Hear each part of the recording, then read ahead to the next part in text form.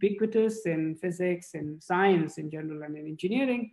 And they model phenomena across the whole range of scales. So you can start with computational chemistry at the scale of the electron with the Schrodinger's equation, and you go all the way through human scale to astrophysical scales and to cosmological scales. Now, yesterday, we had a Nobel Prize in cosmology, essentially, and Einstein's equation is a big player in that, and it's a PDE.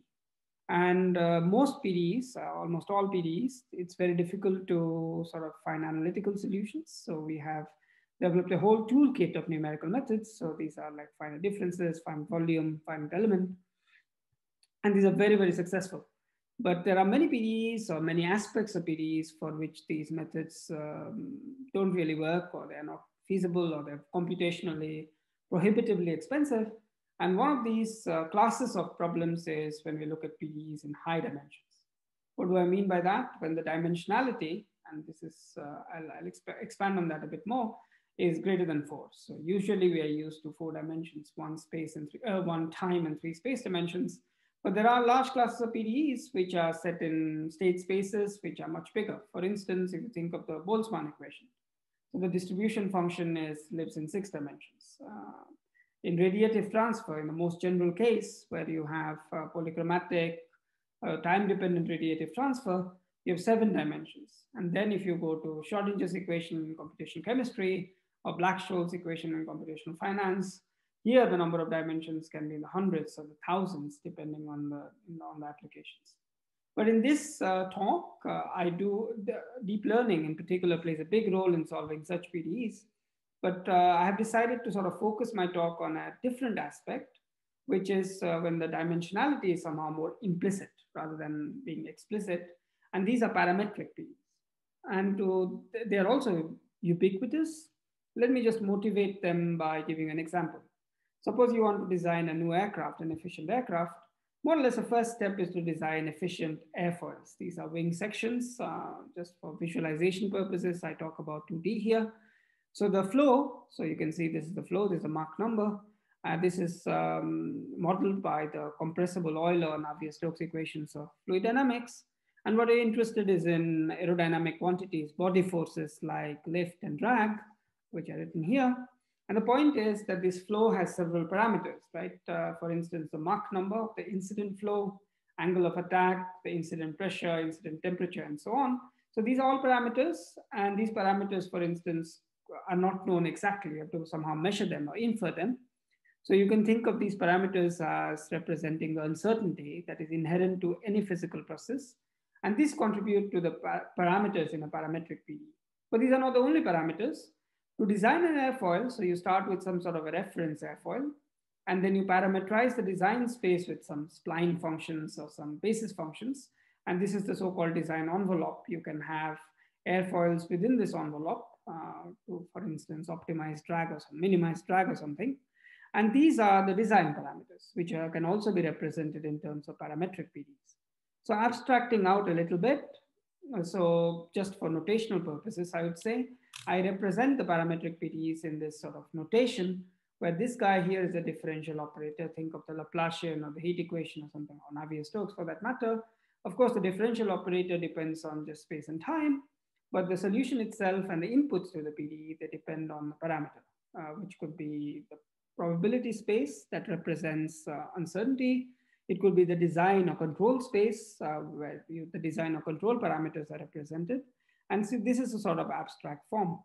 And the goal of the computation is, given a parameter, for instance, shape variables, you have to evaluate or compute the whole field, which is a function of space and time, or you have to compute, for instance, observables, remember, like lift and drag. So observables typically are in this form, but these are just functions or quantities of interest. So for each value of the parameter, you have a different value of the observable.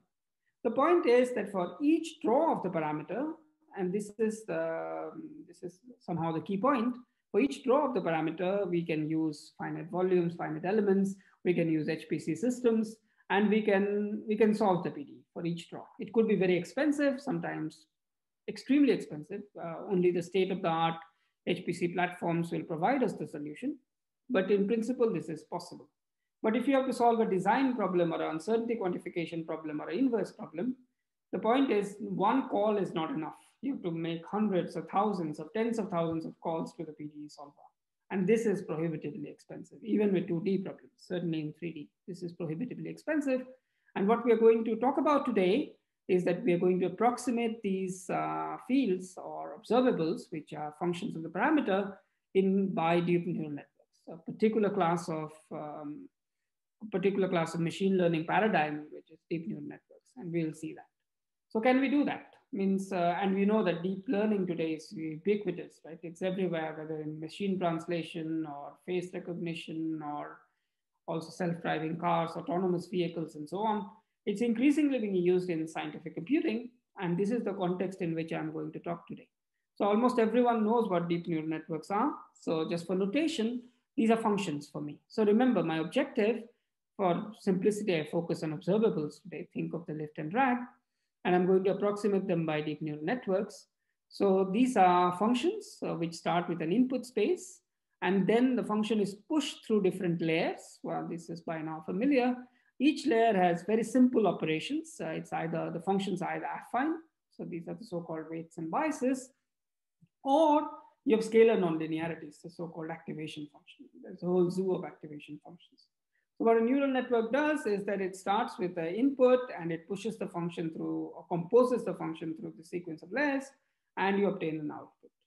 And the way you do it is your objective. So remember that these theta here, which represents the weights and biases, these are somehow tuning parameters, which we don't know, and we have to determine.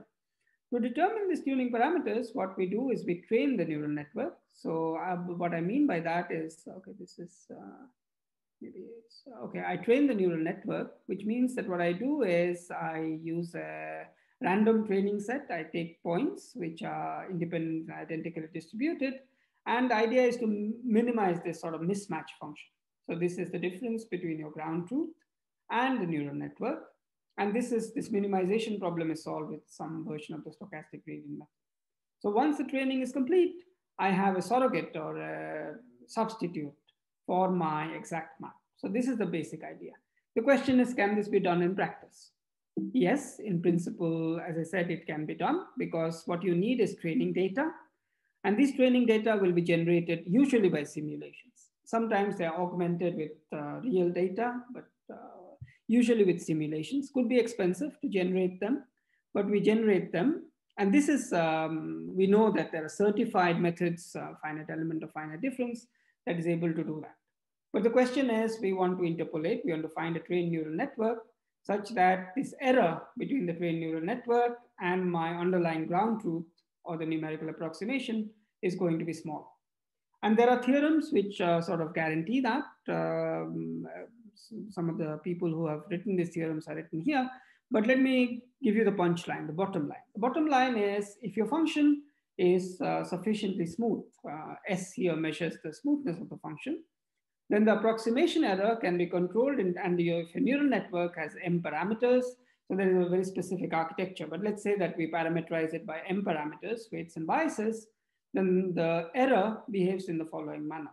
So it depends on the dimension of my input space very badly, as you can see here, and it also depends on the smoothness. So if you have more smoothness, the error is going to be small. But unfortunately, remember that even the solutions that I'm after, for instance, they have shock waves and so on. So these are not regular by any means. They are rather bad. So this S here is typically 1. So if S is 1 and D is even moderate, let's say 6 dimensions, so you have just 6 parameters, then to get an error of 1% from this sort of an estimate, which could be an overestimate, but this tells you this is impossible. You need a trillion parameters, and who is going to train such a network? So this is sort of a pessimistic statement, right? Because this tells you that it's expensive. And in fact, what it doesn't tell you anything about is, this tells you that there exists a neural network with these properties, but it doesn't tell you anything about the behavior of trained networks. So this is sort of the most math-heavy slide I have, but that's about it. So if you want to compute or want to estimate the error of a trained network, one tool which is used in statistical learning theory is what is called the bias variance decomposition. So remember that this is my error, some norm. You don't have to worry about the norm. My error is decomposed into three parts. So you have the first thing is so-called approximation error. Approximation error tells you is how close is your neural network approximations to your ground truth. So essentially, this is the best approximation within the class of neural networks. And remember that this was very, very pessimistic before. But because we're solving PDEs, there is a lot more structure to these problems. And one can prove for a variety of PDEs, including hyperbolic, nonlinear hyperbolic PDEs, that under certain conditions, this is not so bad. You have a scaling, which is polynomial. This is typically 1 or 2. So it, of course, it grows, the error grows with dimension, but it's not exploding with dimension. And it goes down with the number of parameters that you have. So there is some hope for approximation. Then we have something called generalization error, because when we train, if you remember, we have to train with quantities like this, which are discrete quantities, that finitely many points, whereas your domain has infinitely many points.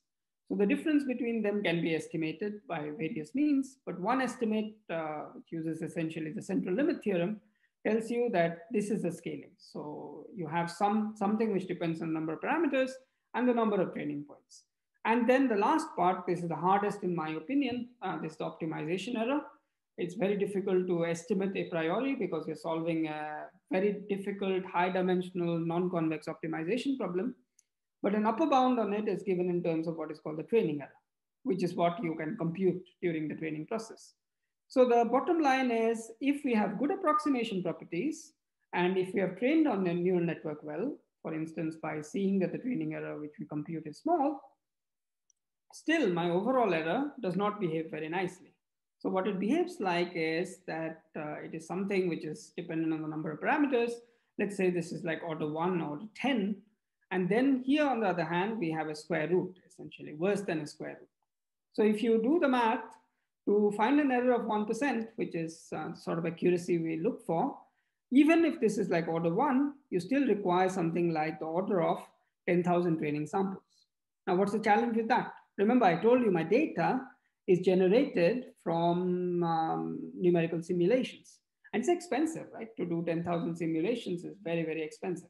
And this is somehow the main message that I want to convey, that one can use machine learning methods in the context of scientific computing.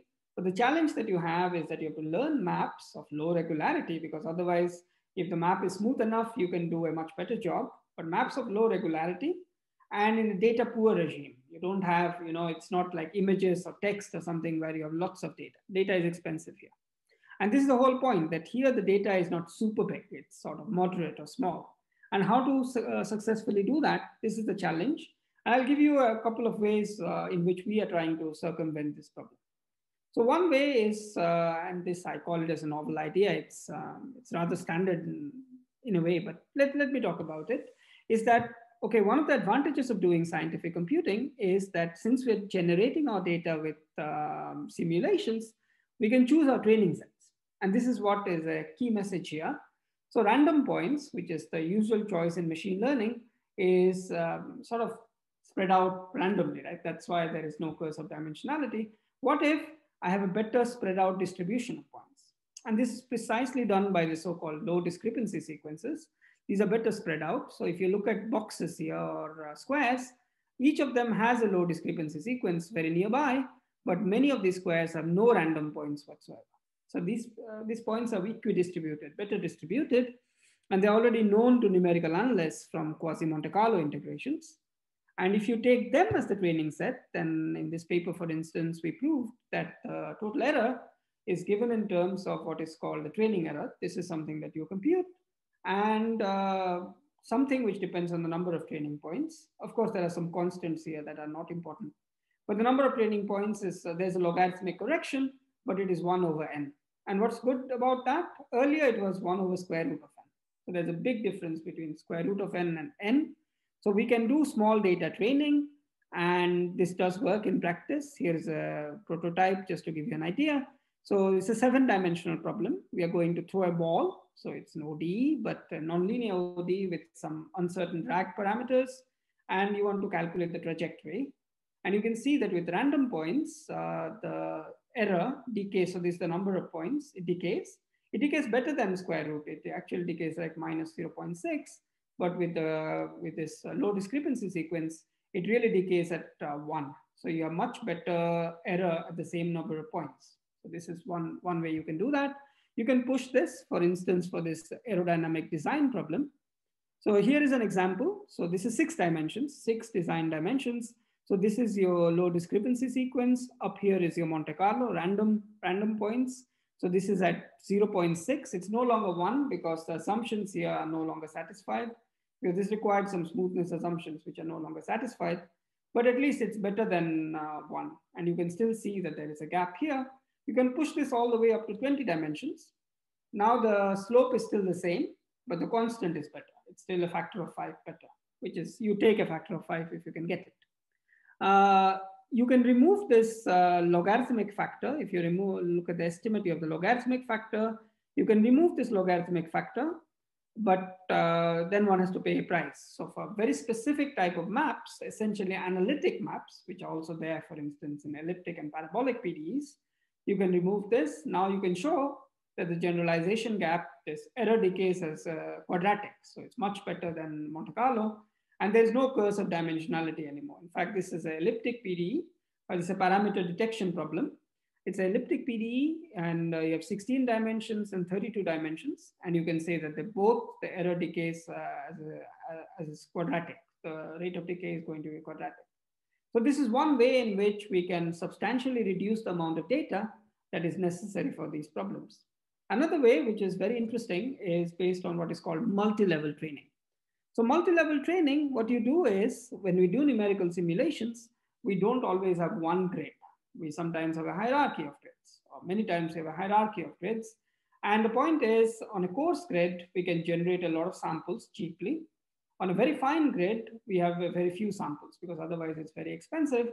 And the approximation of your underlying function is different accordingly. So it's more approximation here, smaller approximation here, error, better approximation. And here you have, let's say, coarse approximation. And the idea is that instead of having one level of training, you decompose your ground truth into these layers here, or let's say nested levels. And these are what are called details. And instead of training one neural network, you train essentially a hierarchy of neural networks, where instead of looking at the exact ground truth, you look at the errors between different grids. And there you can even prove that if the variance somehow decays, which it does for many, many simulations, then you'll get a speed up with the training with respect to single level training. And this is also seen in practice. Again, this plain vanilla problem, 7-dimensional problem. Here you get speed ups like a factor of 20, sometimes a factor of 15, sometimes quite a good speed up. And even for the more complicated problem where you have lift and drag, you still get a factor of 5 sometimes, or between 3 and 6. And these adds, right? So you already had like 5 from the quasi-Monte Carlo training. And then if you get another 5, it's a factor of 25, 30. And this makes your problem feasible.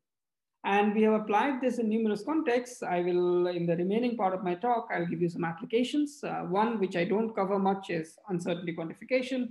This is already published some time back. The paper has been appeared recently, but this is at least a year old. So the idea is that you do uncertainty quantification, which means that you want the histograms, the probability distributions, for instance, of the lift and the drag, as you vary the parameters. And this is done by using this deep learning algorithm, where instead of doing the full simulation, we take 128 samples, train the neural network, and then compute these objects from the neural network. And you can see that there is a very good fit. And over Monte Carlo, you get enormous speed up. You get like factor of 250 sometimes. And even over quasi-Monte Carlo, which is a state-of-the-art uncertainty quantification algorithm, you get a factor of 7 to 9, which is nothing, which is considerable, 1 order of magnitude. And with this multi-level training, you can get another factor of 5. So overall, you get a factor of about 50, which makes these kind of problems feasible, also in 3 dimensions. So this is one application. Another application that I think would be very interesting for many of you is optimization, PDE constraint optimization. So many times optimization is you optimize a load, or you optimize the drag or the lift, but the object that you're optimizing is a solution of a PDE, or comes from the solution of a PDE. So if you use a standard optimization algorithm like BFGS or something like the gradient descent, you have to do a lot of forward solves for the PDE, and this is expensive. So the simplest thing you can do is, okay, now this is the observable. I have trained a neural network with the process that I have just shown you. Why don't I just replace and use this for the optimization, the surrogate for the optimization? It turns out that this is not such a good idea, because after all, we are after some maxima and minima of the function, whereas the neural network has been trained with points spread out in the whole domain. So it may not represent maxima and minima well. And in fact, one can show that if you have convex cost functions, that indeed the decay of error is going to be algebraic, and it's also dimensional dependent. So this is not a very good idea. And you can already see it in this example where I'm plotting the lift to drag ratio. This is a quantity that can be optimized. So this is the histogram. With the trained neural network, you never capture the area where you want, right? Because this is exactly where you want to optimize, and you never have any representation, any samples from there. So how are you going to do that? So to circumvent this problem, we proposed a very nice algorithm, which has just been accepted today. So it's a very interesting algorithm. It is what is called an active learning algorithm. Let me just explain it pictorially, because this is sort of very easy to explain. So again, I'm looking for the same problem, just a toy example, where I throw the ball and my target is to hit 15 meters. And the control variables that I have are the velocity, the release velocity, and the angle. So the dynamics is completely given by ODEs.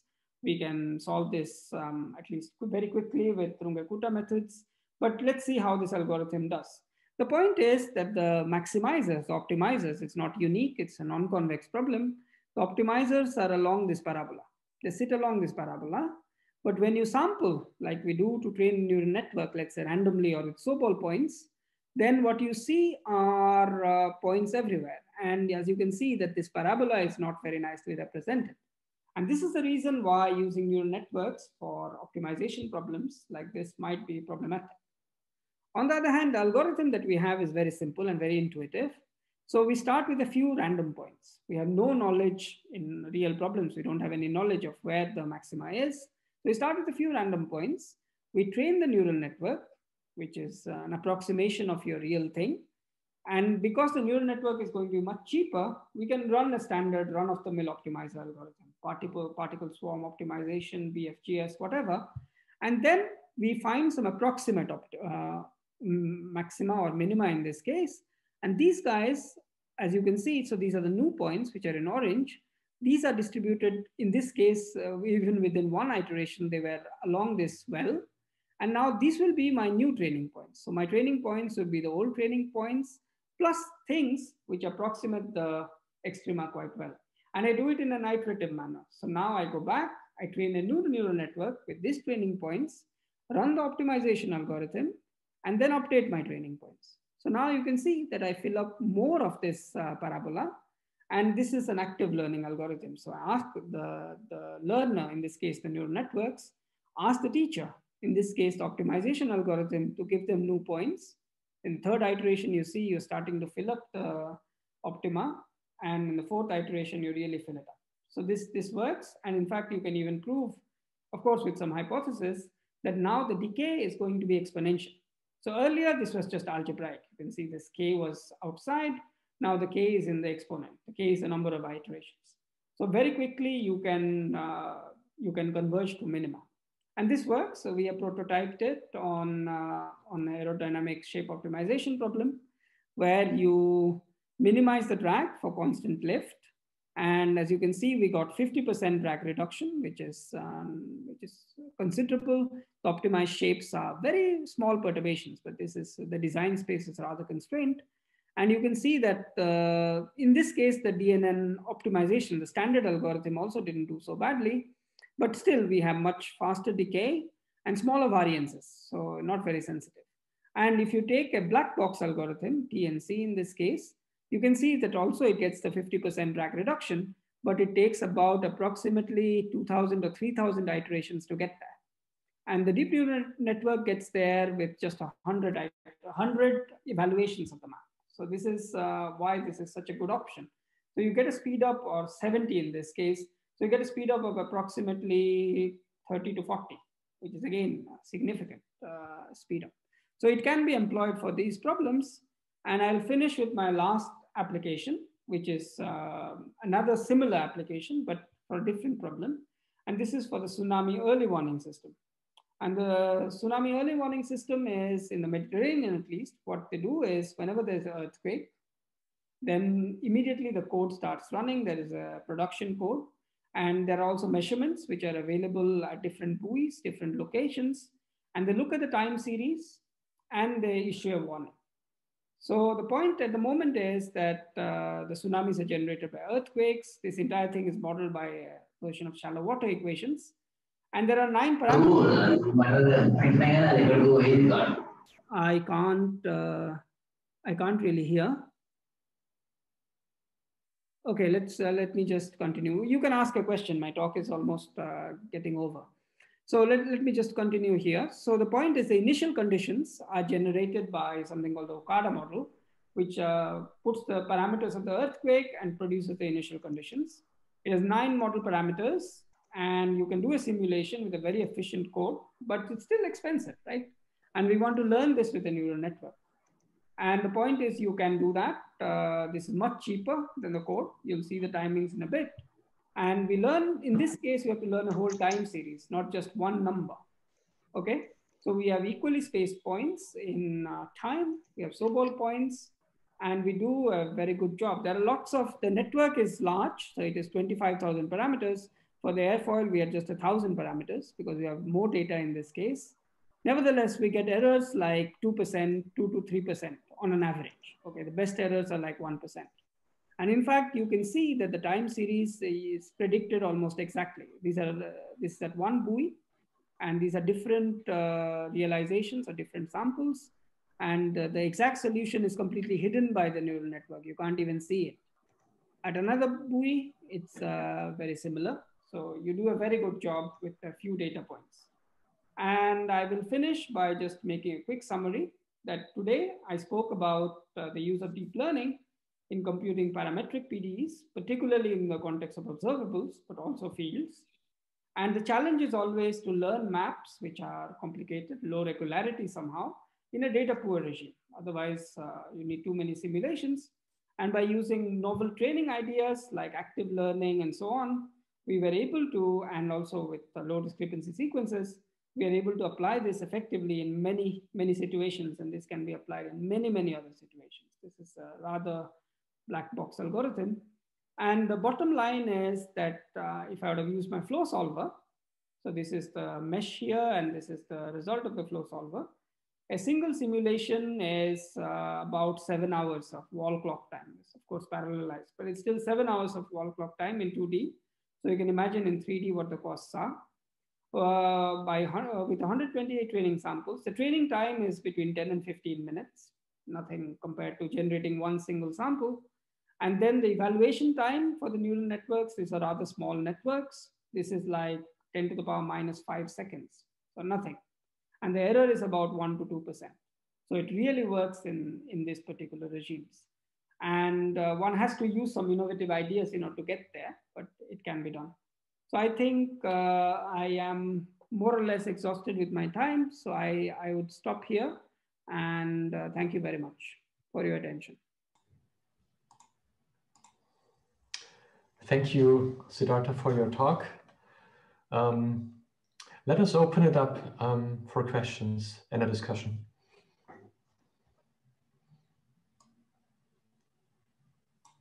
So there is, okay, I see there is a question in the chat. Yeah. From Ilya. You want me to read it, or? I can read it, yeah.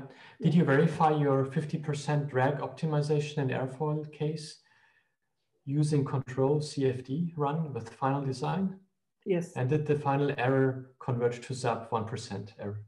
Yes, indeed, this was the case, that the final design was done with a CFD simulation, and the error was less than 1% for the lift and the drag. For both lift and the drag, it was less than 1%. So it was actually less than this particular case. Indeed, it was done with that.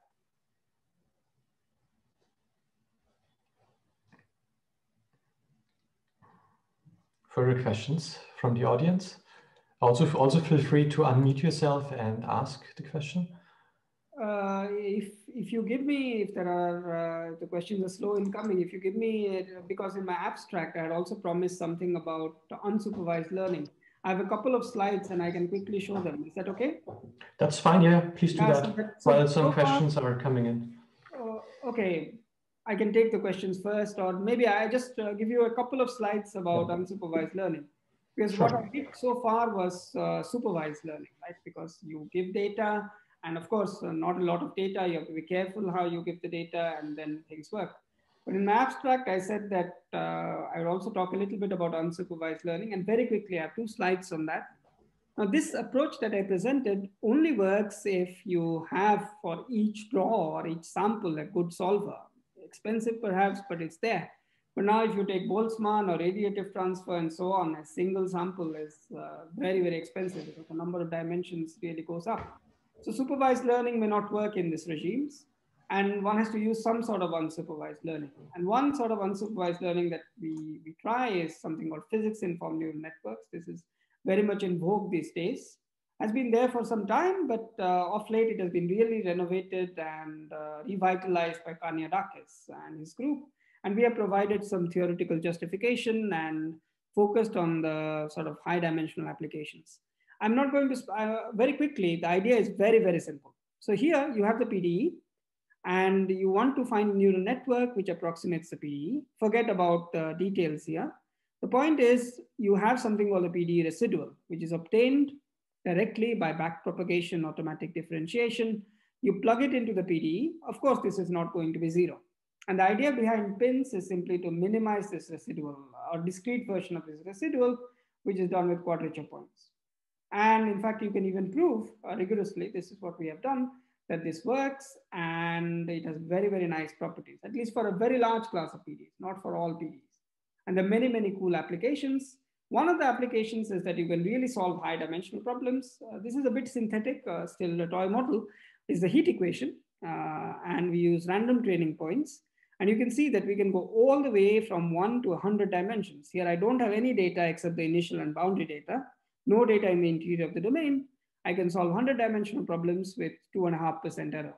And these networks are not very big. So at least it doesn't explode with the curse of dimensionality. It's just linear growth, which is always the case. And you can also do, for instance, radiative transfer, which is a much harder problem. And here, for instance, it's a 2-dimensional problem, one space variable and one angle. The deep neural network has 5,000 parameters, and we get an error of 0.5% in 1 hour. What's the big deal? You can also do that in finite elements much faster. The big deal is the next problem here. So now it's a 6-dimensional problem. So you have 3 space dimensions, a 2 angle and 1 frequency. And here also you solve it, a little more error, 2%, but you do it in 1 hour. So this is the beauty of these approaches, right? That there's no curse of dimensionality. So it's completely unsupervised and it works very well for a large class of problems, not for every problem. So I had sort of promised this. That's why I wanted to show this. And thank you very much for giving me this 2-3 minutes extra. Sure. Let me maybe start with a question on what you just presented. Okay. I'm curious. So at the beginning of your talk, you showed these estimates of how much training data, for example, do you need to reduce the error. So I might have missed that, but for the pins, can you prove similar things? Yes, but here you don't need any training data. Here the training data is very different. The training data are collocation points at which you collocate the residual. Okay, so here you just calculate the residual. This is right here. You calculate the residual. So then you form this sum. This is like a quadrature. And then you just minimize this object here. Of course, there is initial and boundary data. This is, you have to give that, right? But so these points are not, means you're not giving data. You're simply forcing your residual at these points. And we have proofs which say that, of course, there are certain conditions. Mathematics, you always have some hypotheses, but these are non-trivial hypotheses. For instance, this is verified for laminar flow, not for turbulent flow in very high Reynolds number. But for laminar flow, for instance, you can prove rigorously that the whole thing works. You know, so the error decays with the number of training points. And you don't give any data as such, except the initial and boundary data. Thank you. There is something in the chat. Ilya is asking, do you have a GitLab repository with your models and code? Yes. And yeah. All of it. All of it. You can just go to, yeah, I'm very bad at showing references, but what you can do is you can just go to archive, put my full name, then you'll get all the papers that are there, and each paper has GitLab repositories attached to what is there, so people can play around with both pins as well as with supervised learning deep neural networks. So all the data is public, very much. What is not public is sometimes the codes with which you generate the data. You know, this is sometimes you've taken someone else's code or some in-house codes. These have not been well documented, but the ones given, I think with all our in-house code is open, but sometimes we've used some code from NASA and then it becomes very difficult. But the neural network bits of it are all open source. Okay, another question. Does this work with stiff equations? Stiff, yes. What do you want with stiff? For instance, supervised learning works perfectly with stiff equations. In fact, I have an example where it's a stiff ODE. And because the stiffness somehow, of course, you have to give an accurate solver which handles the stiffness at the sample points, right? You're going to sample. Just imagine you have a stiff ODE and there is a parameter which, but for each drop, if you have a good stiff solver, then the neural network will very nicely interpolate. Does the pin work for stiff problems? Probably. I haven't really tried. I think other people have tried, and yes, it does. I don't think stiffness is a big issue, because the point is that when you give data, you have to give data from a stiff solver, right? For at least for the supervised, a solver that can deal with stiffness. So it doesn't tell you that if I don't get data from a stiff solver, I can do something, right? So this is the whole point. So yes, it works for stiff problems. It works, for instance, Euler equations with chemistry rather nicely. Thank you. More questions from the audience? Oh, I don't see any. Okay, there's one. Ulrich Günther is asking, did you encounter problems so far where your approach did not work, or where the amount of training data necessary was too large? This is a very, very good question. And maybe can I share my screen again, please? Sure. Yeah. Yes, because... 1 second. Yeah, I think now you should be able to. Yeah, because this allowed me to... It's a very, very good question. Means how does the data... Where is... have I shared my screen now? Am I able to share?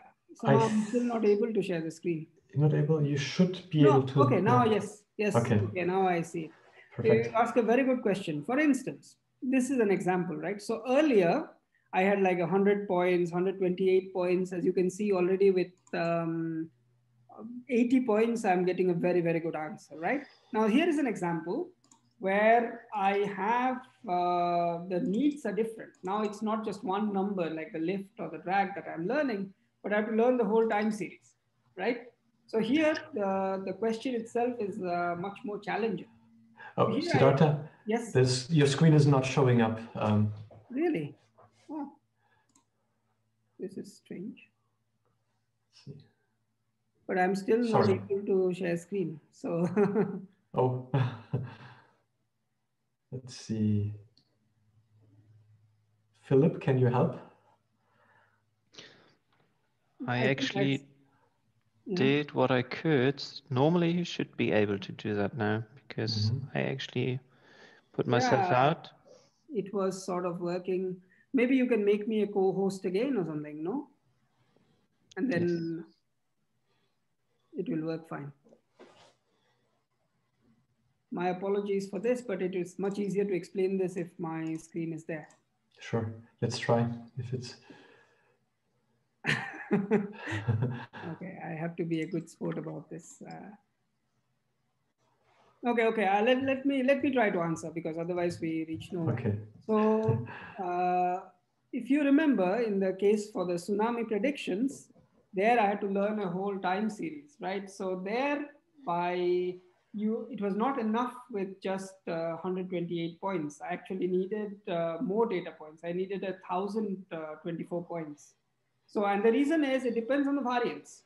You can reduce the variance, but it's still sort of dominated by the variance in your problem, right? If the problem has a lot of variance, then you cannot, the estimates were very clear in that. There was a variance on top, and the square root of m, or n is the number of training points, square root of n, or n to the n squared. But so it depends on the problem. Some problems you need more data, some problems you need less data. The sort of the measure is look at the variance in your problem. How much sensitivity is there? If there's a lot of sensitivity, of course you need more data. This also, so yes, in that case, you do need more data. But yet, this was there is a tsunami is not happening every day. So we can train with lots of data, and then when for prediction purposes, this is very good. Whereas for uncertainty quantification or shape optimization purposes, then more data is a bad thing. But so far in these problems, you don't have so much of spread, right? Because you're searching in small design spaces. The variance is somehow, by the nature of the problem, relatively small. So yes, so you need more data in certain problems. You can't solve it always by 5 data points or something. I hope that answers your question.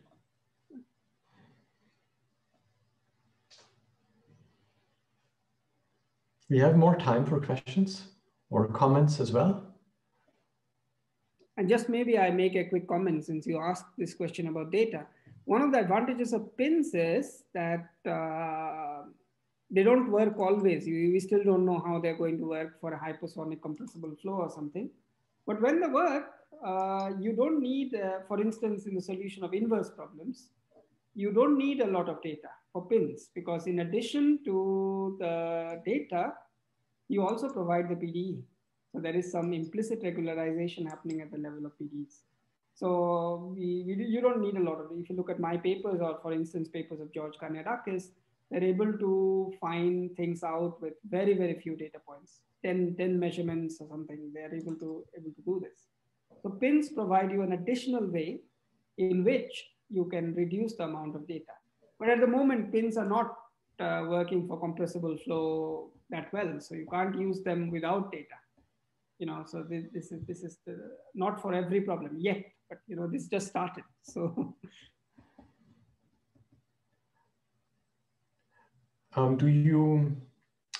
it's more like a question on, do you either in supervised learning or unsupervised learning, it's more like a personal question, what do you think are challenging problems, interesting problems?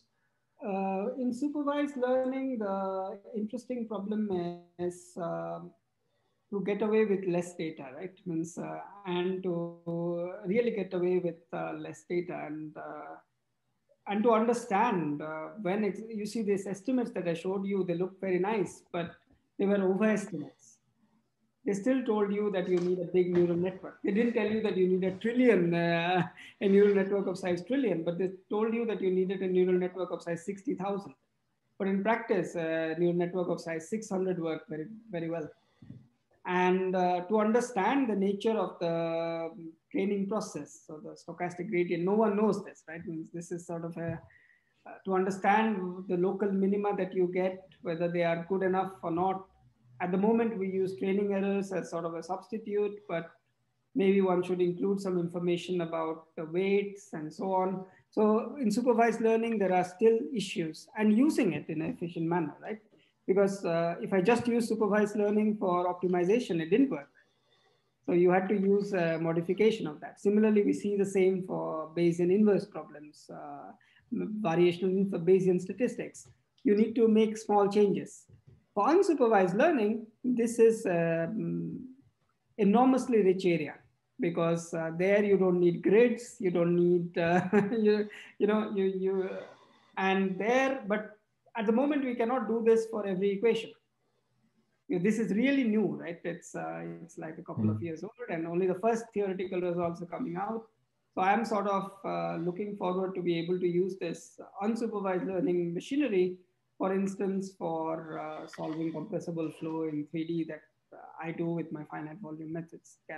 With HPC, which take 100,000 node hours or 1,000,000 node hours, can I reduce that? That's the challenge. Mm-hmm.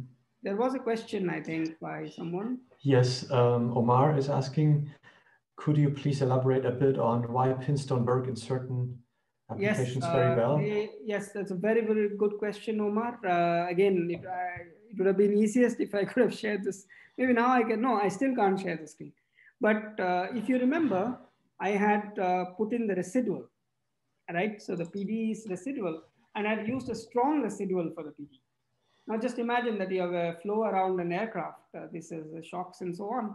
And there the strong residual is not well defined for the exact solution. Of course, for a pin, if you have smooth enough activation functions, everything is well defined.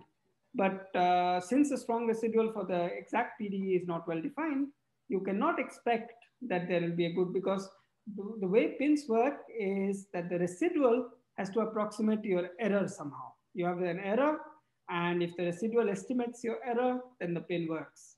And I have a theory about that. But unfortunately, for these kind of problems, compressible flow, where there is not enough smoothness in the solution, or maybe too many scales, then use so far the strong version of pins of the pin residual, they don't control the error. There is no correspondence between them. You need a weak version of it, but now to train that is not trivial. It requires some adversarial training. We are very much working on this problem. We have had some success, but not enough to sort of share with you. So these are the problems where it doesn't work, is problems where you have a sort of a weak form of the residual, where the strong form of the residual is somehow does not reflect the errors in the problem. And there are many such problems, multi-scale, multi-physics problems, but there are many problems which are not in this. If you have elasticity or, diffusion problems, finance and so on, these problems, pins works very, very well for these problems. So there is some understanding when it works and when it doesn't work, but this is really in its infancy. The first rigorous results were arguably ours, and these papers were in June. Mm-hmm. And some other people also came out with similar results around the time of June. So this is really, really new. But there is potential. Thank you. While maybe people are thinking about questions, there's another one I'd like to ask. Topic we didn't really touch upon much is present in both supervised and unsupervised learning, hyperparameters. Yes. So, so hyperparameter tuning and optimization. Yes. So this is a very, very good question. Hyperparameters are, as always, a big problem. Here I don't have any. Of course, I have a theory which says that if you train well, you sort of generalize well, right? But the hyperparameters, they come into this training. And in all the problems that we have done them in a systematic manner. You can look up the codes, and papers, but we have not observed a big sort of sensitivity to hyperparameters. So for instance, the loss function that you use, the optimizer that you use, there are small sensitivities, but this is like within 5–10% of the best results. So there's not a huge lot of sensitivity. The thing that is the most sensitive to, both for supervised as well as for unsupervised learning, is sort of when you have the stochastic gradient descent.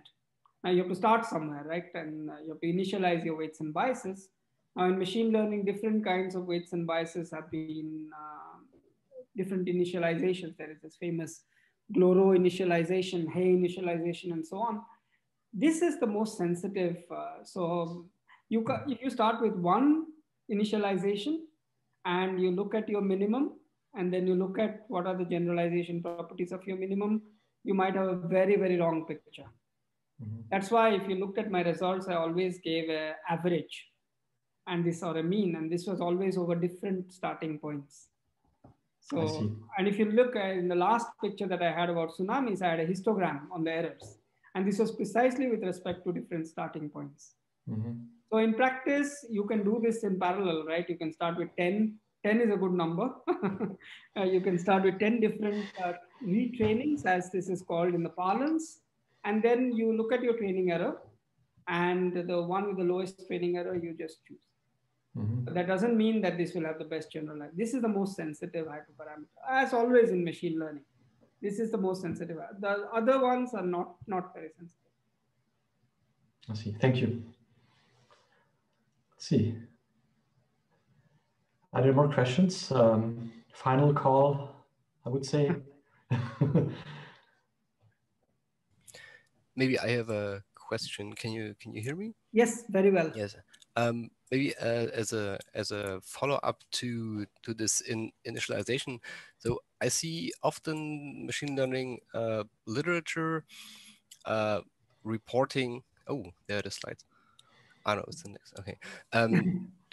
Reporting some test error, but they never mention whether they repeated the training run with different initialization. So just as you said, do you have a feeling from your experience, what is the typical variance between, like, if you do 10 training runs or yes, 50 or something? I wish I could have a theorem about this, right? But this is something which goes deep into stochastic gradient descent, and I want to understand this, but I must confess that I haven't understood it very well. Empirically, I can tell you that there is significant variance. If you look at my paper, which is in Journal of Computational Physics, we report that there is significant variance, and so one should be careful about this. So either one takes an average, and indeed, just by repeating runs, you can get completely different results.